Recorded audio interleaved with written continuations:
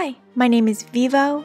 Growing up, I was taught that health is wealth, and as long as we are healthy, we can achieve anything.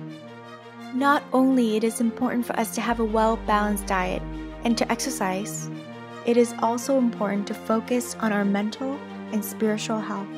But I've realized being in medicine, there is a barrier to asking for help because we believe that we are there to provide, and by asking for help, we are deemed weak.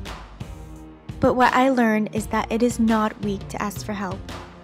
And there is grace in accepting our vulnerabilities.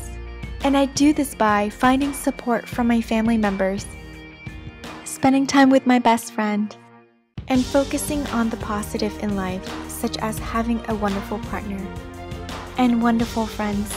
And although this pandemic has challenged both our physical and mental health, I believe that as long as we keep on running, we can overcome anything.